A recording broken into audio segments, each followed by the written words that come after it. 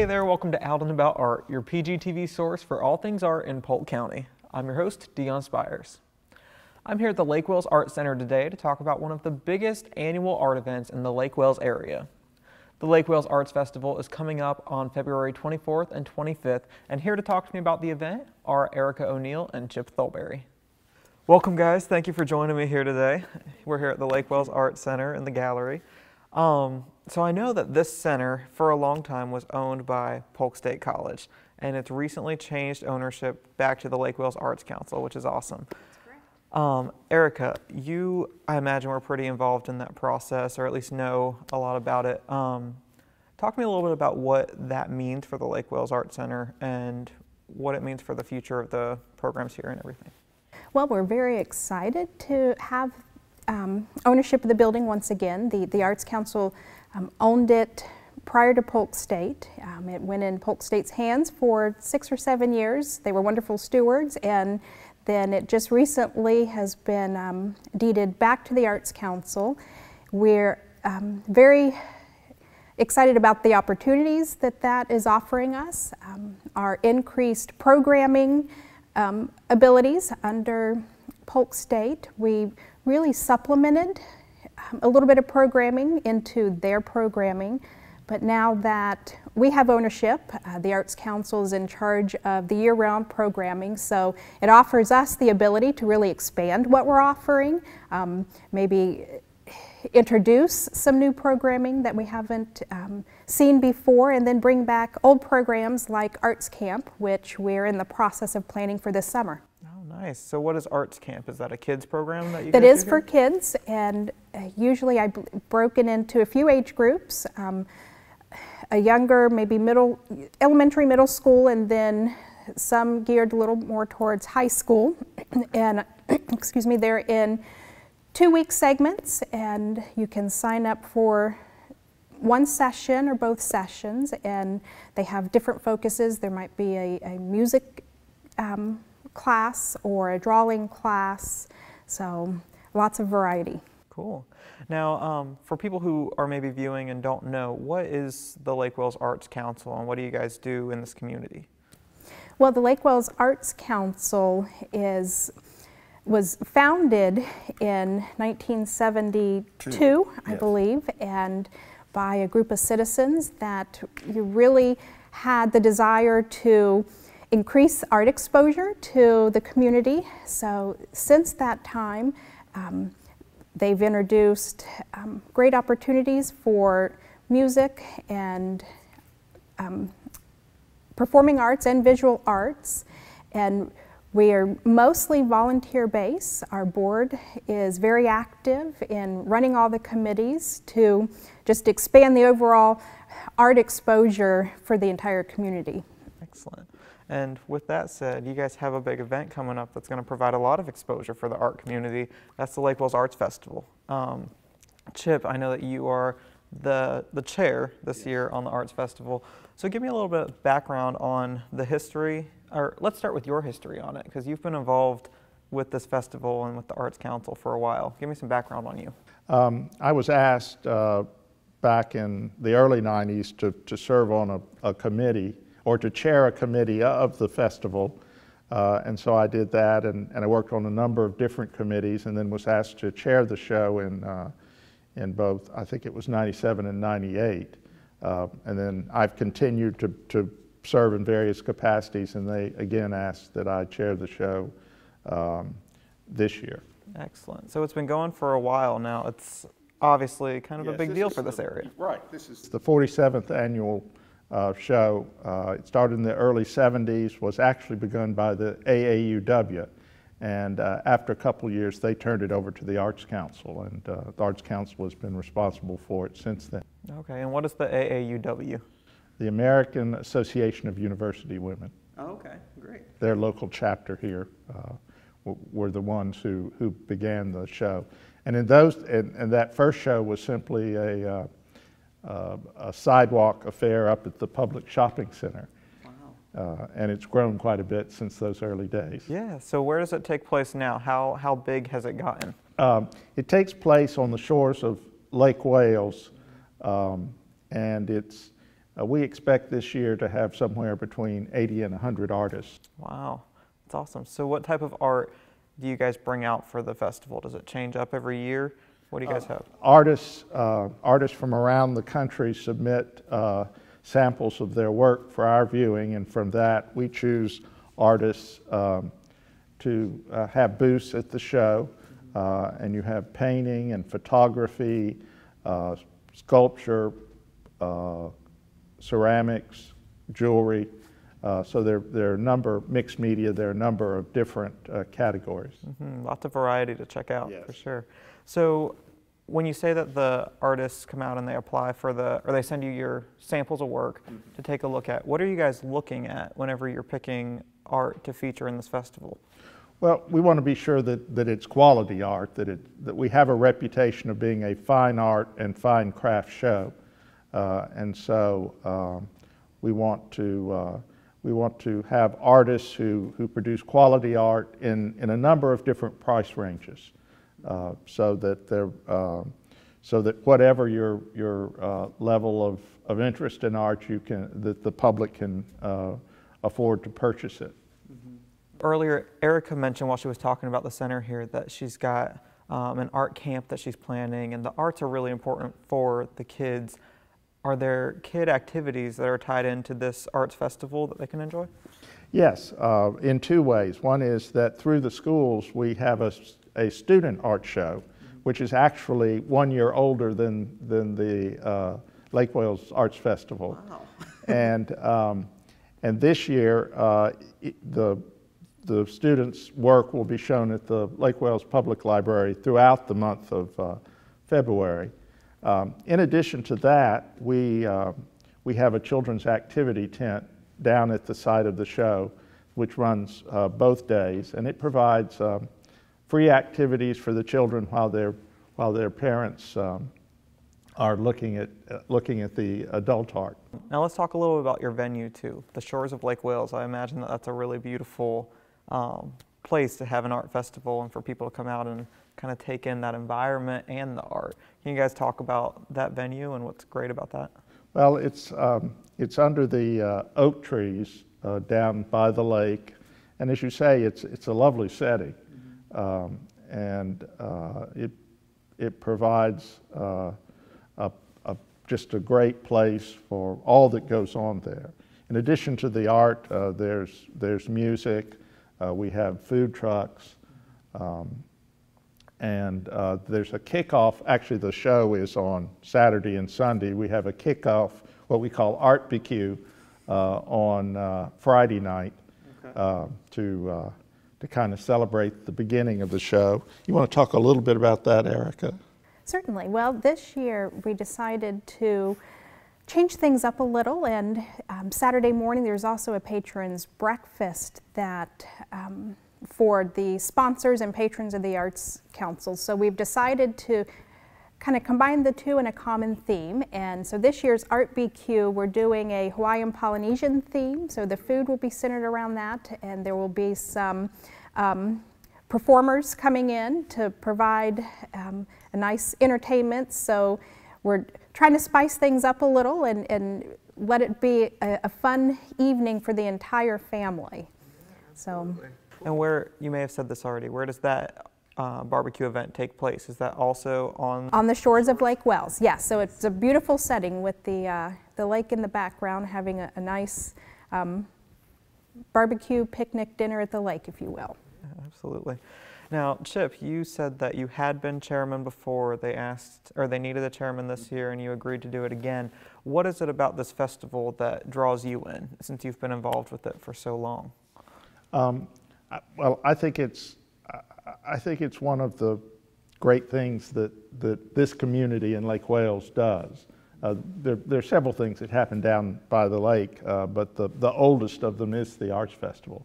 And as a native Lake Walian, I'm just proud that the city, that this small community can produce such a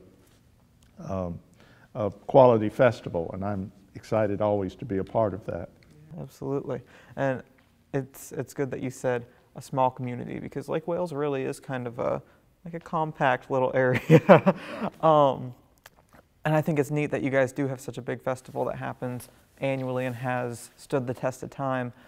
The arts, I feel, are always really important, no matter how big or small the area is. Erica, with the Lake Wales Arts Council, how important is it to you guys to be bringing this kind of culture and this arts to the community in this area? Oh, I think it's critical. And as a fellow Lake Wales, or native Lake Welsian, it's a huge part of, has been a huge part of my life, having grown up here. And for a town of our size, I think we are blessed here in Lake Wales to have such an organization to offer such a diverse exposure to different arts. So, and even in, I think countywide, we have this fabulous building here, historic building. So, I think it's truly a gem of the county, and I think offers an opportunity for many people to have an exposure to art that otherwise, they never in their life might be able to enjoy. So we have an important job. Well, thank you guys so much for talking to me. You guys have a great 2-3 day event coming up, and I hope you guys have a big success this year. Thanks. Absolutely. Thank you for coming to see us. Absolutely. Anytime. The Lake Wales Arts Festival takes place on February 24th and 25th on the shores of Lake Wales. It'll run from 10 a.m. to 5 p.m. on Saturday and 10 a.m. to 4 p.m. on Sunday, and there's free parking and free admission. If you're looking for a good time and good food, come on out on February 23rd at 6 p.m. to their Art BQ kickoff event, where you can enjoy high-quality art and some great barbecue by the lake. For more information, visit www.lakewalesartscouncil.org/arts-festival. Now we're going to take a look at an event that happened at the end of 2017, just before the holidays. We went out to First Baptist Church at Eagle Lake for a very special performance from VSA Florida. VSA Florida is an organization that promotes art education for those with disabilities. Within this program, they have artist residency classes taught by experts within their field. This performance was held to highlight those classes. Check this out for more information on VSA Florida and the Student Showcase.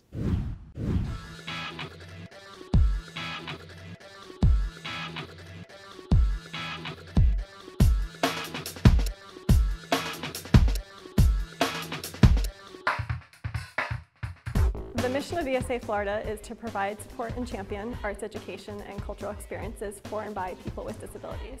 And so we do this through a variety of different programs. Our biggest program is our Artist in Residence program, which is what we're here today for, to see the final performances for 5 of the schools here in Polk County.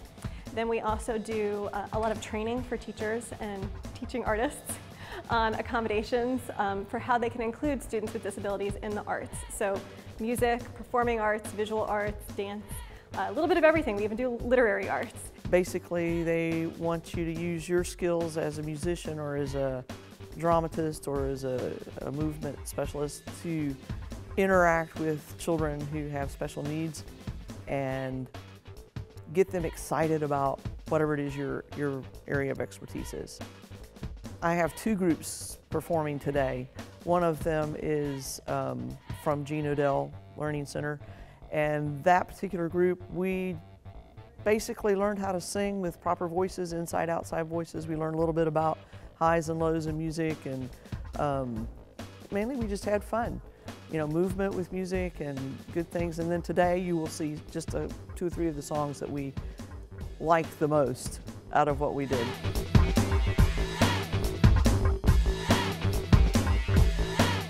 This is my favorite part of the job.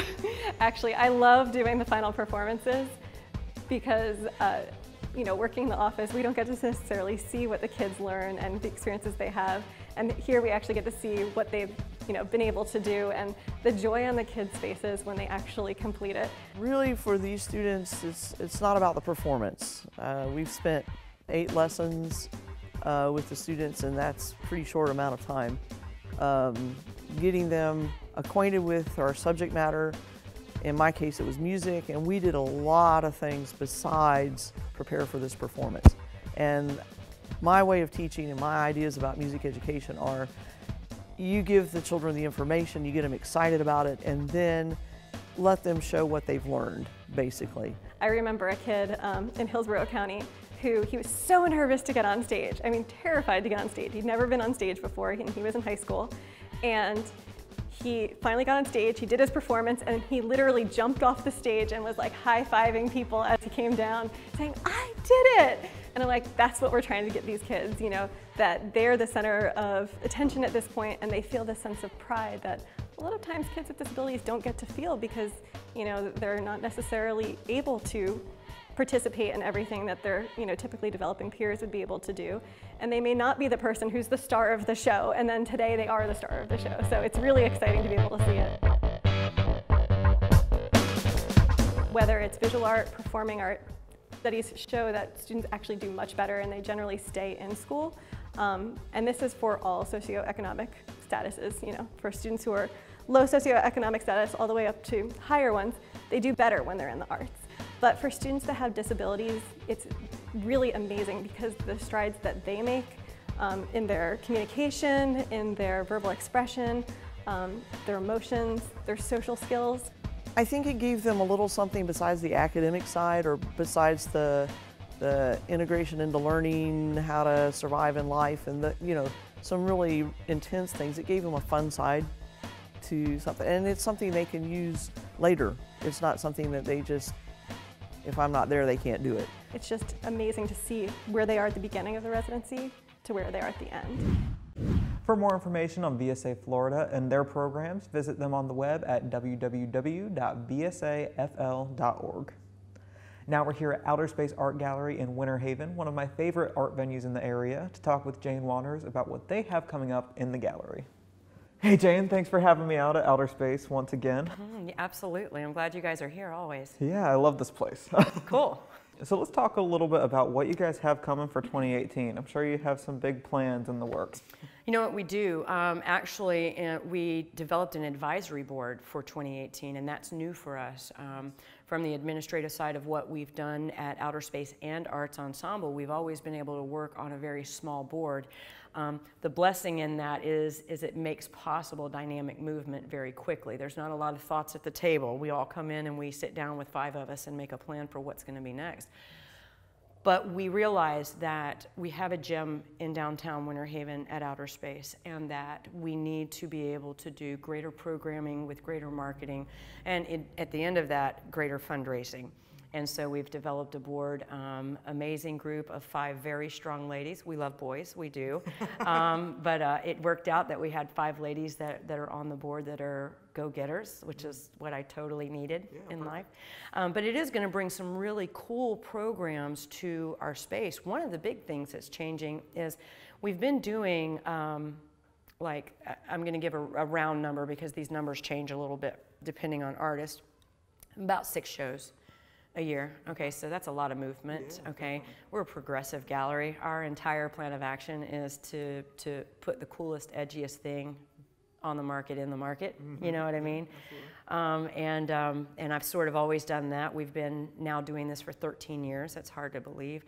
Outer Space has been here only for a couple of years, but it's kind of the second generation. You know, it's like Arts Ensemble 2.0. Right. You know what I mean? So. I'm excited about the programs that we have upcoming. In what I was just saying, that we're not going to be doing 6 shows. We're going to be doing fewer shows, and we're going to be opening programming more for some of our progressive arts friends. You know, giant trend everywhere is make organizations. You know, and I'll give examples such as Make Lakeland, Make Plant City, Orlando Makers. You know, and it really is touching on the 40 and under generation of creative thinkers.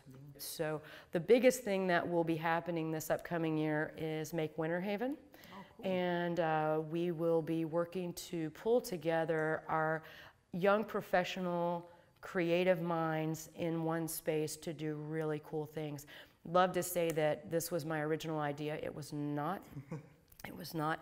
Lakeland, our sister company, or our sister city, rather, man, they're just hip and cool all the friggin' time. Yeah, you know? they've got a lot of stuff going on. That was a really good idea. We should do that in Winter Haven. I want to see how that works. And, you know, and I think that if we're wise as a county in the arts, we're going to duplicate the successful efforts in our own way, with our own unique spin, with our own incremental plan and stepping it out.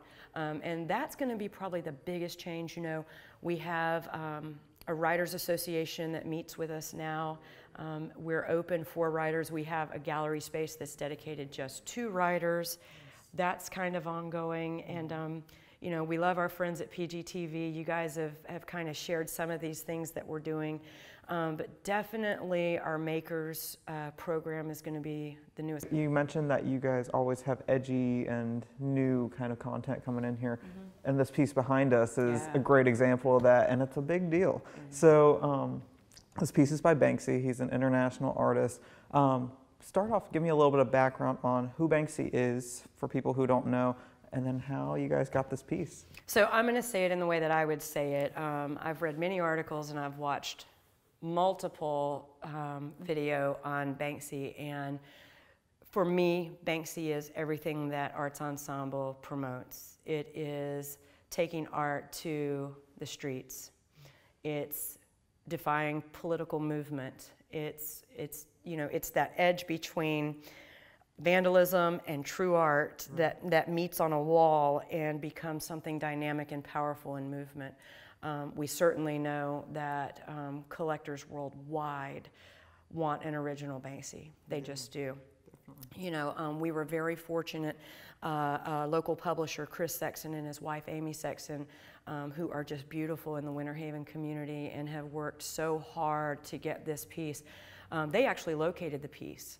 And said, you know, if we can come up with the funding for that. And then Arts Ensemble stepped in and said, yeah, we're going to come up with the funding for that. Of course, yeah. because I don't know if you've been to Eloise, but I'm kind of into street art big time. Oh, yeah. You know what I mean? And I'm like, yeah, we need Banksy here, you know. And you know, we love all of the arts organizations that are in our community, and we try to support their efforts as much as we can. Quite frankly, as a nonprofit group, as much as time allows to support their efforts. But when we had the opportunity to get this piece, I was like, I don't care what it costs. I'm gonna make it happen. I don't care. I want it here. And because we are truly a progressive arts gallery, we're the right place for Banksy. We just are. You know. And that was the whole reason that we did the Street Art Festival, was to pull together cool and edgy artists. So speaking of our sister city, Lakeland, I think probably the coolest thing at the art festival was definitely that the Makers group from Lakeland came over, and that we were their very first show as vendors. So they brought together their artists, their creative makers, and they were the show. For the festival portion of what we were doing. We had a lot of really cool community friends jump in. And so when I say, you know, yeah, we're going to pay for the piece, that's such a tiny part of what made the festival cool. And our goal with this festival wasn't just this year, it was to say, listen, Winter Haven, we're progressive, we're cool, we're hip, we're trendy, we're doing this every year. And so next year, what we know we're going to see is a street festival that will mirror a piece of what Shine is. We already have the alley picked out. We were actually thinking of doing that particular festival this year, but it just didn't work out because we got Banksy. And so Banksy was a bigger deal. Yeah, absolutely, for sure. Yeah. So with saying that Banksy is a big deal, why is this piece and the fact that it's here in Winter Haven and Polk County, why is that important for this art community here? Banksy is worldwide. Banksy is who street artists aspire to be, absolutely. And to be able to bring Banksy to us, to Polk County as a whole, was paramount. It puts us on a different map in the arts, and it's an international map in the arts. As the festival was nearing, the calls we were getting were from North Carolina. We were getting calls from Atlanta. And while that doesn't sound like New York City, that's a travel to see a piece that's at a gallery in downtown Winter Haven. You know, so to see 3,000 people at an arts festival in downtown Winter Haven that began as a great idea you know, and then came to fruition. And I just, you know, I want to make sure that I give credit where credit is due. That's kind of who we are at Arts Ensemble. Chris and Amy Sexton, paramount in the program, because we are so regional as an organization. I couldn't be as involved in the dynamics of our street festival. Its success, it absolutely was pivotal to their involvement. Their marketing of what we were doing was a big deal. Mm-hmm. And then I want to definitely mention 610 as one group. 610 is, they are the innovators of things that are cool in downtown Winter Haven. If they have an idea, it's going to stick and it's going to work and it's going to be the thing you want to be a part of. Mm-hmm. And then definitely Citrus Source and Fruitarom, who make it possible to pay for cool art for my organization. They're our benefactors. Without them, we do nothing. We don't have outer space. Mm-hmm. This street art festival, however, was the start to something annual that we want to see continue as progressive arts and edgy arts. We want outer space, as we saw that it could happen with Banksy, mm-hmm. to become a destination location in the arts for Polk County. And we want to celebrate this Polk County wide. This doesn't belong to us. The arts cannot belong to us. That's why Banksy is so important. I love that he defies political edge, that his work speaks to the importance of humanity, that his work once on a wall becomes one of the most valuable pieces of artwork that you can collect. You know, Chris Grives definitely knows that, who is the collector for this piece. When the piece was going to be taken down in 2010, he purchased the piece. He definitely is a beautiful art collector. He has taken very good care of the piece, and he shares it with the world. That's awesome. He shares it with the world. So a piece of artwork that would have been destroyed is shared with the world. And this makes outer space a destination location. It makes Polk County a destination location. Yes, definitely. And I commend Arts Ensemble and Outer Space, and I thank you guys for bringing something like this to Polk County, because it really does, like you said, it brings people in, it helps bring awareness and bring involvement to our arts community, which is really always a good thing. Definitely, definitely. We're very arts rich in Polk County, mm-hmm. and we're blessed. And I think sometimes, you know, I know you're going to understand what I say when I say this. You know, I hear it's Polk County. Mm-hmm. Like, are you freaking kidding me? It's Polk County, and we do cool stuff here. Yeah, you we know, really do. I'm sorry that I don't have a coast to showcase my world, but our world is Central Florida, and we are in a very large county, and we have some of the most amazing artists, and we do some of the most amazing things, and it's not just Arts Ensemble, it's collectively all of the arts organizations that are really promoting the importance of the arts in our region. Yeah, absolutely. Well, thank you for talking to me about it today, Jane, and I'm excited to see what you guys do have coming up in 2018 and coming out to the gallery to check it out. Awesome. Thank you so much. Don't miss the opportunity to see an international artist's work right here in Polk County. Be sure to follow Outer Space on Facebook for updates on their many events coming up throughout the year. That's all the time that we have for this episode, but thank you for joining me once again. There's plenty going on in the Polk County arts community, so stay tuned for a list of events coming up in your area. And as always, tune in next time for more art out and about.